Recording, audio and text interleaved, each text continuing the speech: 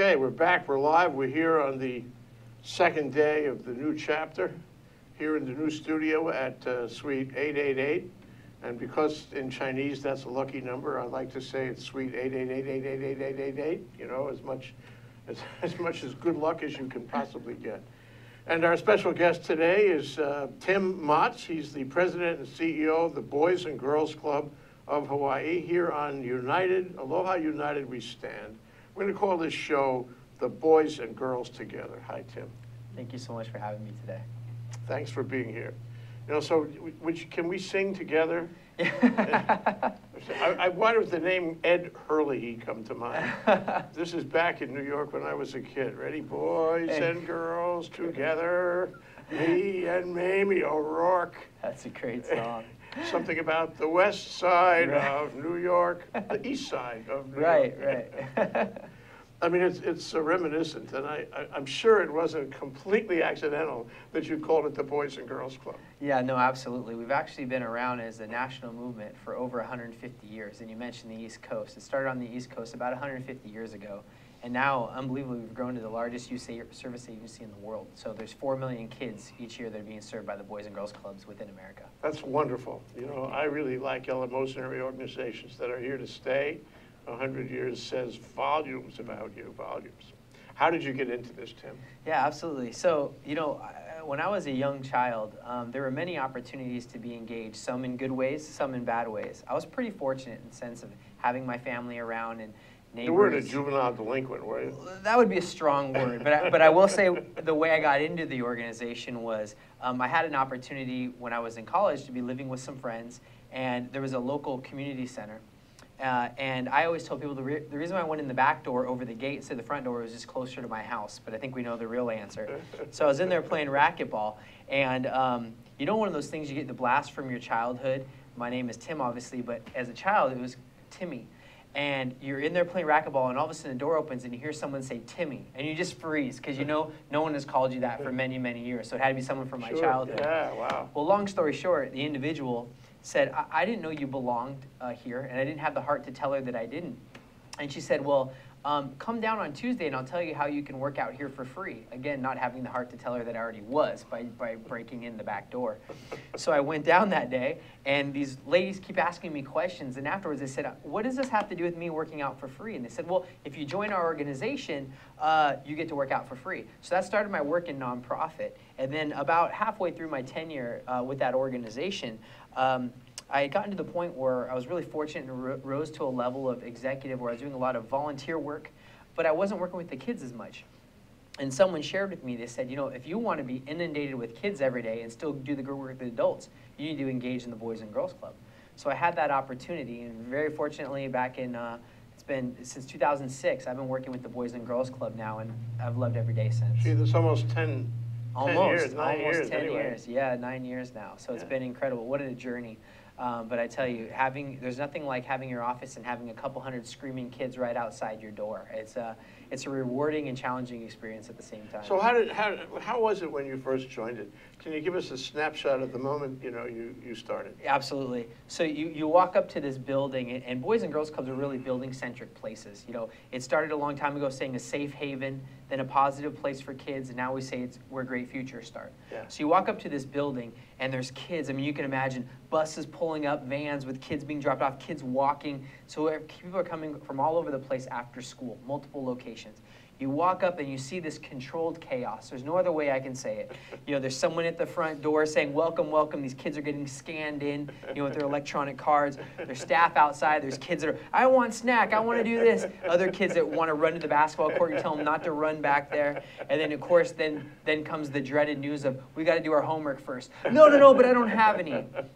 Well, then great. We'll have an opportunity for you to sit down and read for a little bit. Well, no, actually, I have homework. Okay, well, then you need to do that. So if you can imagine this controlled chaos, but the one, formula is that you see they smile on these kids' faces. And they come in, and they're having really, an opportunity to engage with mentors, adults who truly care about them, know their names, know if it was their birthday, know if Aunt Sally is in town visiting, a chance to really engage. And these are kids that come from all walks of life. A majority of them, though, one-parent household, or maybe no parents there at all, or parents are doing multiple jobs just to survive, you know, parking cars in the morning, serving drinks in the afternoon, and maybe doing something else at night. So really we're that, you know, positive influence. What ages are we talking about? We're talking 7 to 17-year-olds.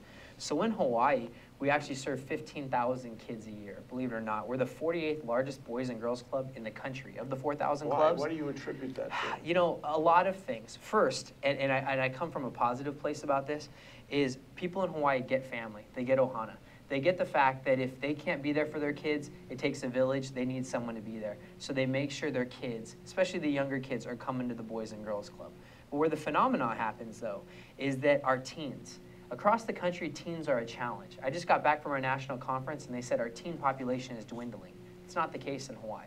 There's only 8 other clubs in the country that serve as many teens as we do. We serve thousands of teens every day, and it's because I believe our teens truly want to make a good decision in life, and they don't want to be somewhere where they're not making good choices. I give them all the credit in the world, because when I was 16, 17 years old, I got to be honest, I had different motivators at times that we've all had. Yeah, I think we're all in that boat. But these kids are making a choice to want to come to the club, make good decisions, still have fun, mind you, but you know, make them in a positive way. Yeah. So. Well, okay, we're going to take a short break. I'm going to come back, and I want to know more about exactly what you do for them and how they respond to you. That's what we're going to talk about next. Here on Aloha United We Stand with Tim Motts, President and CEO of the Boys and Girls Club of Hawaii. We're talking about boys and girls together. We're not going to sing it again, though. Once is enough in any show. We'll be right back. Aloha, my name is Josh Green. I'm a senator from the Big Island. I work in the ER there. But on Tuesday afternoons, I get to come and spend 45 minutes to an hour with Jay Fidell and the ThinkTech staff. They're terrific professionals. They help us to bring some of the leading cutting-edge topics here across our state to you. So you can join us at our show on healthcare in Hawaii to talk with leaders from across all the spectrum of health in our state, or you can join us for any other show where we talk about economic development or tourism or some really eclectic programs too. So really, we'd love to see you here on our show. Thanks for joining us and thanks for supporting us. Aloha, I'm Hunter Hevlin, host of Sustainable Hawaii here at ThinkTech Hawaii. You can tune in every week on Thursday at 2 p.m. to see interviews with sustainability professionals from around the state and even further abroad, learning about activities with water management, food security, waste management, and a whole host of other fascinating opportunities to get engaged with making a greener island. So if you're interested in making the transition from consuming individuals to communities of producers, check us out every Thursday. Aloha. We're back. I told you we'd be back, and we are back. I'm here with Tim Motts. He's president and CEO of the Boys and Girls Club of Hawaii. Here on Aloha United We Stand. We're talking about boys and girls together. But let's take a moment before we go too much further and say, what's the relationship between you and the Aloha United Way? Yeah, so we're really fortunate to be one of the partners of Aloha United Way. As one of the larger youth service agencies, we believe that it takes a village, and there are a lot of nonprofits doing a lot of great work, and so we try to partner with the United Way. I'm fortunate to sit on the Community Impact Council, so I'm on that team that kind of looks at all the different ways nonprofits are helping. So not only do we get support from the United Way from a financial standpoint, we get resources, training opportunities, and we have the opportunity to kind of give back and take the pulse of the community. Huge issues, it's no secret, homelessness, challenges with seniors. You would think, well, how does that impact the Boys and Girls Club? Because we have some kids that are homeless. We have plenty of kids that are living with seniors. Yes. In the Boys and Girls Club? In the Boys and Girls Club, there are kids that are homeless. So it doesn't matter what the social ill is, the Boys and Girls Club needs to be part of that solution. So we're really fortunate to be able to partner with the United Way to be a part of that solution. Yeah, that's great. I want to talk to you about all these things. I know. My mind is flooding with questions. So but one thing we caught in the break was your schooling. Can you talk about that for a minute? Yeah, so I had the opportunity to go to Cal Poly Pomona, which is in Southern California. I think another reason why this is so near and dear to my heart, you know, it'd be easy if I said I was a straight A student that sailed on through. That was not the case for me. I don't think, while my wife would argue, I don't think it was due to lack of intelligence. I think it was due to lack of drive at times and saying, well, I'll be just fine. But it took that one, you know, we always say it takes that one special adult in someone's life. Yes. For me, it was a history teacher in community college. Interesting. He asked me a random question, and by some miracle, I happened to read the chapter that day. I don't know, maybe I wasn't feeling good. What was the question? It was about history, and it was a question about the Civil War. And it was kind of an open-ended question. And he said, well, if this general would have, done something different, do you think the result would have been different? And I gave an answer, and luckily I had read, so I had some context. And he said, that was really great. You should consider my honors class. And I can tell you to this day, that changed the entire trajectory, because someone had taken a value and interest in, hey, my input is worth sharing. So of course, I didn't want to let him down again. Then I got into the honors class, and I have to be one of the few people that my GPA was at its lowest point in high school. Then community college got a little bit better. Undergrad, it got better, and then I graduated with my master's degree with doing pretty well. So, Right. but it comes to the adult who says, your input is valued here. And that's all it took. Just one adult, and that's why I believe that, the whole recipe of a Boys and Girls Club. So that took me to Cal Poly, then on to do my master's work at Loyola Marymount in counseling. In counseling. In counseling. By the Yeah. way, on your point about one specific moment, one interaction and engagement with one individual, I absolutely agree with that. There's so many people who sit in that chair who have had the same experience. It's amazing. And you know what, from the other side of the equation, isn't it wonderful to be that person? That's right. To generate a career, a new confidence, a way to deal with the world. That's right. Yeah. That's a real mitzvah, which is a Yiddish word meaning good deed. Yeah, absolutely. Okay, so counseling. Sure. What is counseling? Yeah, I think, to narrow it down, it's meeting someone where they're at and helping them create clarity around their challenges. So it's not about someone sitting down and saying, I'm going to analyze you and here's your issue. It's being able to sit with someone and let them talk through where their issues are and challenges, and that's what we do with kids every single day. We have no idea what they go through. We don't know the challenges they're facing at home, but if we can meet them where they're at, give them maybe solutions, maybe it's resolution techniques, maybe it's a break from reality, maybe it's a game where they can take their aggression out on the court as opposed to on their little brother, whatever that is. And so that's what counseling is. It's be able to put someone in a place, in a safe frame of mind where they can explore where they need to go. And that's exactly what we do in the clubs as well. In New York, where I grew up in the 30s, I guess, yeah, the 30s, the 40s, the 50s, and then already I was a kid in the 50s. There was a thing about social work. It was a career. All the best schools taught it and offered graduate degrees in it. There were many eleemosynary organizations that practiced it and encouraged it, and I mean, many people who had their lives touched by it. And it's something like what you're talking about. Is it what you're talking about? It is, in essence. I talk about it in the sense of that it may not be case management, but don't kid yourself that if we aren't meeting these kids where they're at, knowing their background, working with them and saying, our job is to take you from here to here, give you those opportunities. That's exactly what social work is too. It's being able to, cure all those ills. And the only way it happens is within the family. So I share with people, shame on us. If we're just working with those kids and then the doors close at night and we don't work with the families, if we don't engage them in family opportunities, computer education classes, something like healthy lifestyles programs. Our local club here in downtown, there's a Healthy Family Fit Challenge that happens nationally each year. Our local club here in the last 2 years has had one of the 5 families finalists the last 2 years in a row. And 2 years ago, 2 of the 5 families were from here, and 1 was the eventual winner. Meaning we engage these families, help them, teach them how to eat appropriately, how to shop, how to stay active with their kids.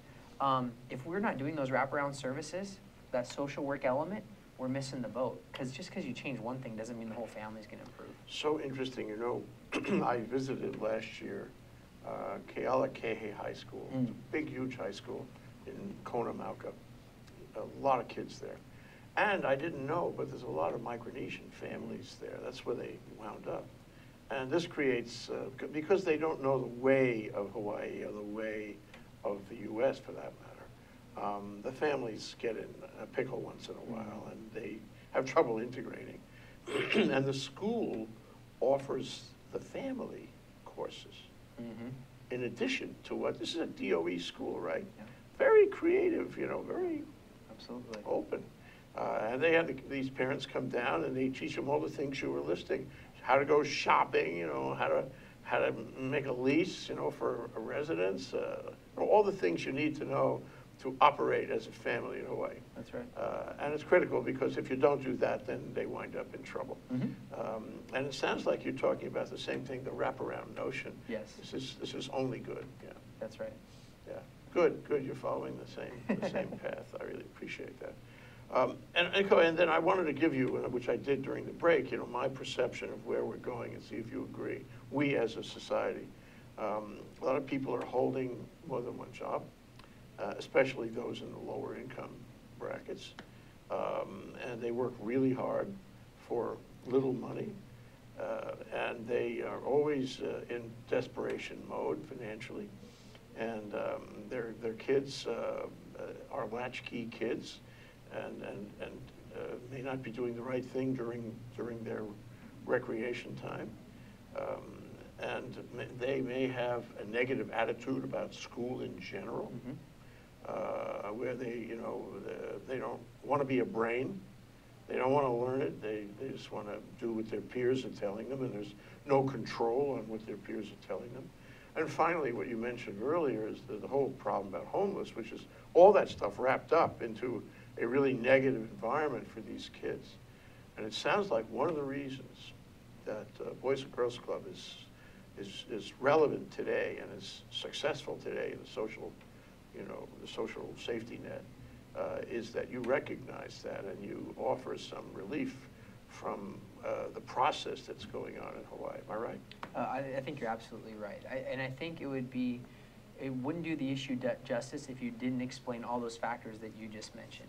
It's so difficult. I mean, if you take that gap of where a family needs to get to and where they are in reality, if you don't have places like the Boys and Girls Club, and we mentioned all those other wonderful nonprofits that the United Way does, if you don't have someone giving someone, a hand up, not just a hand out, but literally a hand up saying, here's a great place for your kids to go after school. Do what you need to do. Get your education. Take that second job. Whatever it takes to keep your head above water. We're going to be there for you. And you're right. That's why we have kids that come out in droves. I'm astounded. If you took the amount of kids we serve, you must think, wow, you guys must have a lot of buses. You must have this creative. You must have this marketing program. Let me tell you, the old Field of Dreams movie, if you build it, they will come. We don't have a transportation program. These kids, these 15,000 kids, are finding their ways to the Boys and Girls Club every day after school because it is that beacon of light. And because these families don't have the time. It's not like they don't want to be with the kids. It's just that they are trying to survive, like you mentioned. And kids are coming to our club in droves because of all those challenges. And we really do believe we're changing their trajectory. Just a little story about that. We have a program called Youth of the Year. And I always tell people that's a 2 Kleenex box event. If you go to that thing, and these kids talk about their challenges and their struggles. One of the boys last year is from our Eva Beach Club. This kid, big, but mild-mannered. He gets up and what he was talking about is reminiscing about the night that his family lost their home. They were on a remote road in Eva Beach, and family got foreclosed on, and basically they were being evicted. And he talked about the fact that that was such a low light for him, but that in the coming days, he had joined the basketball program at the club. And this kid is not small. I told him, I said, you're going to go, he's probably like 6'5", and he's only 14 years old. But he started playing at the club and enjoying it. But it also convinced him to do other things at the club. Because what is the alternative? Be on the streets. So as he started doing that, he went into one of the financial literacy classes we give. Well, long story short is, he got his mom engaged in that program. And she, from them, made some better choices as it turned out to be, with boyfriend and substance abuse. Started learning how to do a budget. And now they're able to be in a home again because he taught her about how to manage money more effectively. That's the secret. That's the secret. It reminds me of Midpack gave their kids, somebody gave them a big contribution, and they went out and bought iPads for all their kids, every kid, and the teachers had no idea how to run an iPad. So the kids were teaching the teachers. Now, there's a lot of secondary effect there. It bonds them up, right? It makes the kid relevant, confident. It teaches him that, yes, he can participate actively in the family, be part of a decision process in the family. It makes the parent much more proud. All positive things flow out of this. Right. That's right. So make me a 16-year-old kid. My wife says I'm 16 anyway, and I feel like I'm 16. There you go. Mentally, I never got further than that. And I walk in the door, I say, you know, things are really rotten. You know, we lost our house, or, you know, my parents are in trouble in some way. And somebody told me I could come down to you, Tim, and you would give me a little hope. Yeah. So what happens to me when I walk in the door? The first thing we're going to do is we're not going to talk at you and tell you what you need, because that's the last thing a 16-year-old wants to hear. They don't want to pitch. What we're going to do is we're going to put you in an environment, meaning the teen center. So that's the beauty of having a large-scale boys and girls club like us. We separate the kids. It doesn't matter if you feel like you're 16 or 60. What you do know is you don't want to hang out with a 7-year-old, right? 16-year-olds, it's the opposite of cool to be hanging out with a 7-year-old in the game room. Somewhere there's the puberty mark. Exactly, and that is, so those 16-year-olds will go in the teen center. There'll be a teen director in there. There'll be kids mulling around. It's the teen center, so it's a little more flexible. We're not telling a kid to look at 315 yet. You know, they're doing their thing in there. They're doing homework. Maybe they're sitting on a beanbag. Maybe they checked out one of the laptops on the Wi-Fi. It feels a little bit like a Starbucks internet cafe with a much better, you know, price tag for these kids. Great. Which, mind you, for the teens, it's a whopping $10 a year to be a part of the club. $10 a year. And that's it. And if you can't have if you can't afford that, we'll find a way for you to work off the $10. All right. Okay. Absolutely. So we turn no kid away due to inability to pay. So that kid's going to come in there. They're going to interact with other kids. And then some of those amazing things are going to start happening, which is they're going to go in there and maybe they get ignored by a few of the kids because they're new. Maybe a couple kids approach them. A staff's going to come up, talk to them, you know, hey, how are you doing? What school did you go to? And that kid's just going to slowly start integrating. We're not going to pressure anything. We're not going to have them sign up on a form and say, oh, you've got to join the dance class. Oh, don't forget there's guitar lessons next week. You know, we're just going to let that kid interact. Maybe they just hang back, watch a kid playing video games because they finished their homework. Maybe they're just thrilled about the video movie production program we have, which is second to none. They're going to find, you know, their niche. But the most importantly, they're going to start building relationships with the kids in the building and the staff. Because the next time they come back, that staff's going to say, hey, Johnny, I haven't seen you in a couple days. Everything going good? You know, feel free, we're always here. And then if Johnny keeps coming back every day, hey, so what brings you to the club? We're going to find a way to start building that relationship. So what happens is they get this menu of opportunities. They have a safe place to be, which you would be amazed. We had a recent study. Our kids feel 20% more safe inside our club than they do at school, which I thought is really interesting because we're literally right across the grass. So 60% of those kids say, I feel safe at school, but like 82% of them feel like they feel safe at the club. Well, it's got something to do with the schools. I mean, I remember when I first came to Hawaii, everybody was talking about Kill Howley Day. I don't know if they still have that, but that was bad. That's very bad. And so these kids feel like, you know, you mentioned earlier about, you know, the different populations. In our clubs, we tend to have a lot less tension in terms of racial tensions because every kid in there is a club kid. I don't care if you're black, yellow, white, green. And so our kids feel very safe. And so our downtown club, these kids made a video and it went viral on Vimeo. And it was 75% of our kids in that clubhouse are Micronesian inside the teen center. And they made a video about being accepted. And you want to talk about impactful? These kids are on there talking, and then one kid is sitting on the steps of their school, and he turns to the camera and says, I'm not a cockroach. I'm not a waste on society. I'm not a burden. What I am is a kid who goes to the Boys and Girls Club, who's going to make it in Hawaii, and who's going to be successful. And yeah, exactly. And so that's that secret sauce. There's no other way to say it other than the secret sauce is to come in to feel empowered, to feel like this is your home. You know, it's a second home. When you hear these kids talk about it, they say, this is my second home. Auntie Lala, Auntie Lori, you know, Uncle That's Junior. your staff you're that's talking my about. staff. Yeah. These are my family. And you know, that's that, again, secret sauce of why that kid, that 16-year-old, you know, they may come in tough and I don't need this place, but at the end they're like, you're right, I don't need this place, but this is my place. You know, this is where I belong. That's great. I feel it. I Yeah, feel it. yeah. I feel it. One question before we take our next break, and that is, you know, is this the same as the brothers? What do you call them? Big Brothers and Sisters. Big Brothers and Sisters. No, it's actually a different organization. Big Brothers and Sisters does fantastic work, and that's more of a one-on-one mentoring program between adults and children. Our program is much more in a group setting. You know, to give you an example, our downtown site sees 250 kids a day. So there's no way you would have that one. This is much more of a collaborative environment, the kids in different rooms, moving sports leagues, different programs. There are mentors in there, but they're mentoring in a much more group setting. Would you ever work some collaborative arrangement? We do, yeah, we do Right? collaborate. And, I was just with some of those agencies this morning at a United Way gathering, and, we have a program. The Boy Scouts run a troop at one of our clubhouses. The Girl Scouts just started a troop at our Nana Cooley site. The Junior Achievement runs business programs at some of our clubhouses. So we're kind of seen as that go-to, largest youth service agency, but we can't do it alone. So we bring in these other agencies to help us provide the specific services. situations. Exactly. Let's take a break, and when we come back, I want to ask you about your staff and how you train them, give them the vision that you have, that you've articulated, and how they in turn relate to these kids. I want to know about the professional aspect and the thought maybe that one of these days I could come down in my next career and be a member of your staff. Tim Motts, President and CEO of the Boys and Girls Club of Hawaii. And here we are in Aloha United, we stand talking about boys and girls together.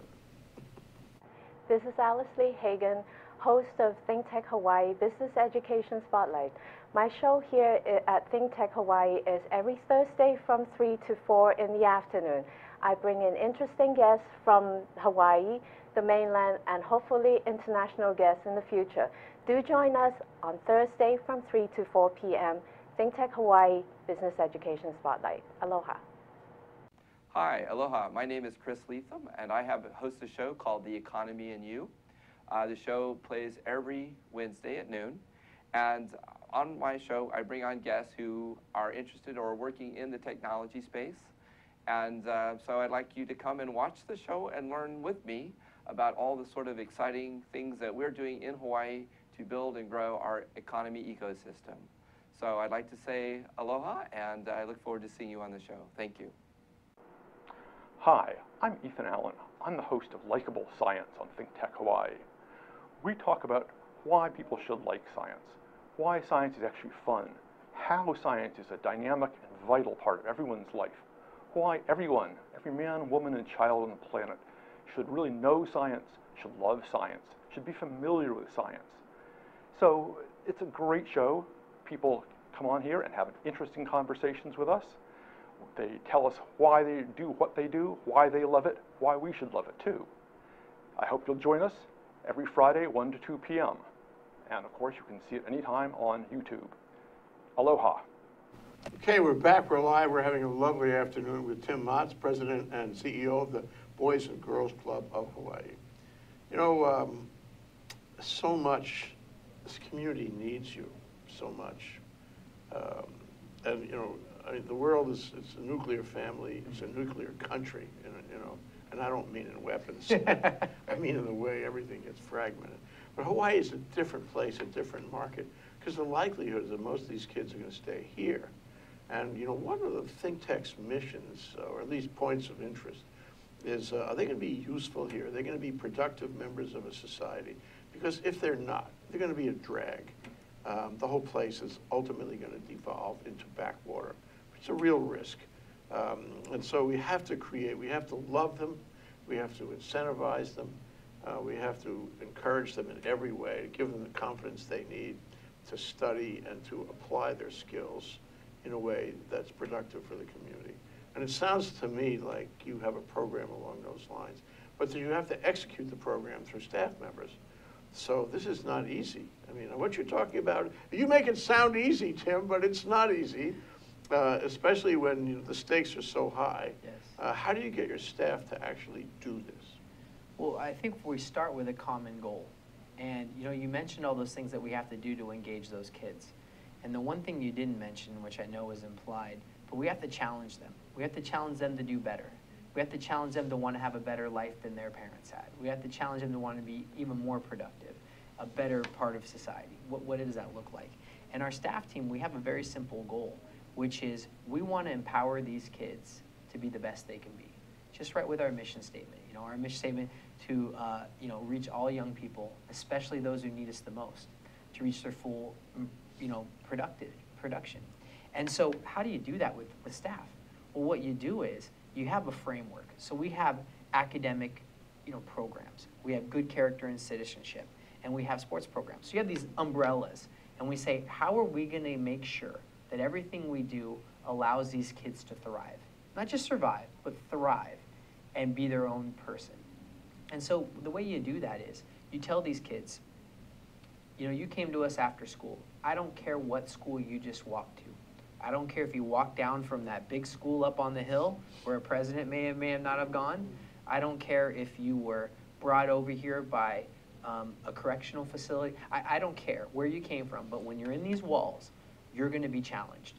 If you like science, we're going to put you in our robotics program.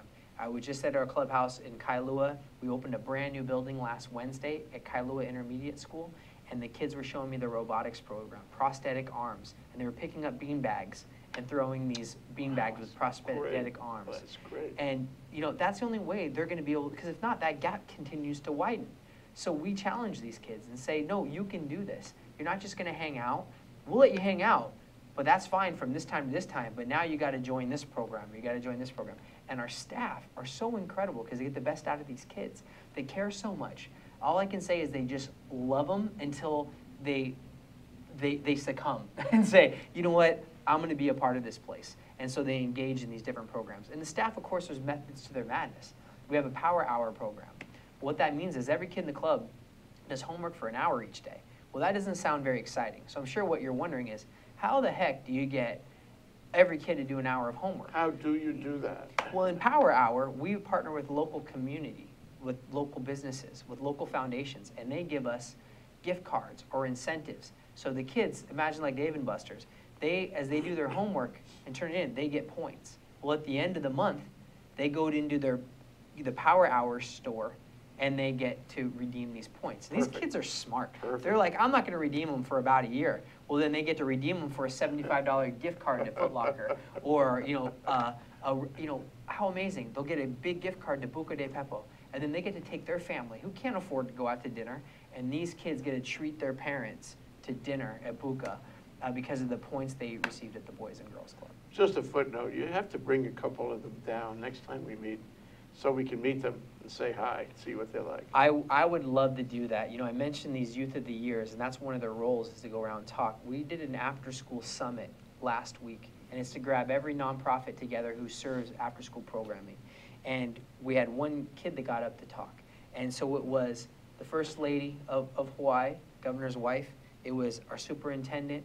It was State Supreme Court Justice Mike Wilson, and then our club kid. So you can imagine the lineup. Yeah. But when he got up there to speak, everyone is, like I say, Kleenex, and then everyone who followed, the superintendent said, I don't need to say anything after what this boy talked about. But this young man, I should say, his name is Luke Rita. Luke has MS, or I'm sorry, cerebral palsy. Luke is mostly deaf. Luke wasn't supposed to see his 16th birthday. And Luke has spent the last 12 years at the Kapa'a Boys and Girls Club. And that's completely changed the trajectory of his life. I don't want to steal his thunder because I'd love you to have him down. But when he talks about his family coming around him and sharing that the father had committed suicide due to the family challenges and how Luke had to pick up that slack. And if it wasn't for the Boys and Girls Club giving him the skills to do that, he wouldn't be where he is today. When you hear that, and you hear that now he wants to go to Hilo and he wants to be a public speaking major, when you hear that the Boys and Girls Club saved his life in that way, of which a Harris Poll study showed that 60% of our alumni, 16 million alumni across the country, say the club saved their life. Not just changed it, saved their life.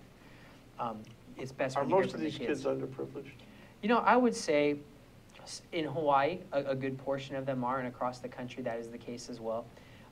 Low-income families, a majority of them are coming from families that make $25,000 to $40,000 a year for the whole family. That's and poverty. in Hawaii, that's poverty. The beauty is you get some kids that are come from very well off, and you get the kids that are, like I said, homeless. But a majority are in those communities where it's just having a hard time making ends meet. The snack program we provide after school is huge for these kids because you don't know what dinner they're going to get that night. Yeah. And so that's why I think when they say the club saves their life is because it truly is a lifeline. On the other side of it, I want to offer this comparison. You know, we cover the science fair a lot. What sticks in my brain about the science fair is that there's a metamorphosis involved. When these kids, and they could be ordinary kids, you wouldn't tell them the difference with them and any other kid, but when they do a science project, they are required, challenged to tell people, tell strangers, tell science judges and the public about their project, about why they're doing it this way, how they're doing it, what they learned, how they learned it. I mean, all these questions that kids don't normally, you know, address. But now these kids are being asked to present, and it gets them through a barrier to be able to talk to the public, to strangers, about sort of a common language way up here. And it changes their lives, and they develop a confidence that can take them into a career of science. And every time you talk to a successful science fair competitor, you see this in front of you. And it sounds like it's also an element in what you do. It is. We want these kids to be their own person, but project themselves. It's no secret that a lot of the kids in the lower income communities don't have the same opportunities. You know, I had a wonderful volunteer who helps with these robotics programs and computer literacy programs. And they said, you know, the challenge is that kid may be in Kaliti, if he walks across the street into his neighbor's garage, the odds are that guy isn't an astronaut or isn't a scientist who this kid is just going to naturally learn from. We need to be intentional about getting them exposed and then having these kids present out and say, look what I have created. That's why we have partners like NASA. So this week, NASA is in Kauai for about 6 weeks doing some analysis. So they're spending their days, we get grants from NASA, and they're in our Boys and Girls Clubs in Lahui and in Kapa'a, teaching our kids some of the cutting edge things that NASA does. Because if our kids aren't exposed to it, where are they going to get that opportunity? Right, and if they are exposed, it's fabulous It to is. get that opportunity. It is. We have a few minutes left, and I want to ask some questions that are a little edgy, if you don't mind. I mean, boys and girls, 7 to 17, boys and girls. Boys like girls. Well, after a point, Yes. they like girls, and girls like boys. Yes, at an earlier point, most times. The girls like the boys before the boys like the girls often. I always said the girls are smarter.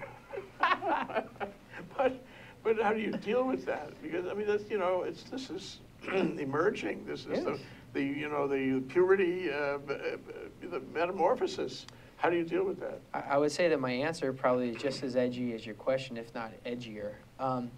It actually, to me, is one of the most incredible things about the Boys and Girls Club, because they're in this safe environment to make good choices, to make bad choices, but it's still a safe environment. There's an incredible doctor out of Philadelphia who's actually a pediatrician. And when they talk about all the different parenting styles, you've probably heard of helicopter parents, you've heard of this, that. He calls it lighthouse parenting. And that's what we do at the club too, meaning we want to be that beacon of light on the shore. We don't care how often that boat gets tossed around, how many people get sick on that boat. As long as that boat doesn't crash into the rocks, we're okay. Yeah. So we want those kids to get together, to break up, to deny each other, all those things that happen in adolescence. But as long as it's happening in our four walls and they're not making horrific choices, 99% of our kids aren't getting pregnant young. It's the #1 indicator in this country. If a girl gets pregnant young, they're pretty much guaranteed to go on some form of government assistance in their life. Yeah. Let them talk about a trajectory down. Yeah. So let these kids mess up. Let them cheat on each other, whatever the term is, at 12 years old. Let them do these things. Just let them do it in a safe environment. Now, on top of that, something that you may not think of, some of our more successful programs. We have a Smart Girls and Smart Moves program. That won national recognition at our conference a few years ago because these programs are just for girls or just for boys with a staff person, and depending on their age, 7 to 9, of course, different issues, right? Then 10 to 13-year-olds have other issues, and I don't even want to talk about the 14 to 17-year-old issues. But they get to meet with a staff person. Maybe they don't have a dad in their life. But what are some of the challenges that are facing a 13-year-old boy as they go through puberty? They get to ask these questions, and they get educated on things. Hygiene, for the girls, you know, things that are changing in their bodies. They get to have these, they get someone who is not judging them, and they get to ask these questions. Because these girls and boys are literally going through their most challenging life stages inside of our clubs. So when I say our staff are like family to them, they're the ones they're going to. And not to make turn this into a dark subject, I'll also share with you that fortunately and unfortunately, the rate at which our kids share with us about sexual abuse that's happening in their life or adults that are preying on them is so much higher than it is that they do with their counselors at school or their teachers because of the bond they have with our staff. Yeah. And so while it's a horrific thing to share, our kids feel that they can come to us with some of those terrible things that happen in their life. In loco parentis, in the truest, fullest sense. Absolutely. Yeah. And in the nuclear world that we live in, family-wise, an absolute essential thing. So glad you're here doing that. So glad you're bringing your special skill and vision to it. So glad that Aloha United Way helps you out. Yes, they do. Thank you, Tim. Thank you so much for having me today. It's been truly an honor. Appreciate it. Thank you. Great to have you here. That's Tim Motts, President and CEO of Boys and Girls Club of Hawaii. We'll do this again. Aloha.